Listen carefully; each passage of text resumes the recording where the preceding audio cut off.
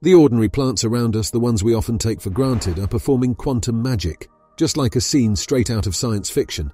This bizarre fifth state of matter, Bose-Einstein condensates, is typically formed when a gas of bosons at very low densities is cooled to temperatures very close to absolute zero. Here's the kicker. This quantum spectacle is taking place right in front of us, at room temperature.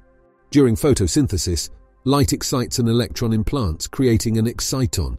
This exciton delivers energy within the plant along a unique path that mimics a state of matter, typically found in extreme cold conditions. Remarkably, plants are performing this quantum feat at room temperature. So next time you look at a plant, remember it's not just a plant, it's a quantum marvel.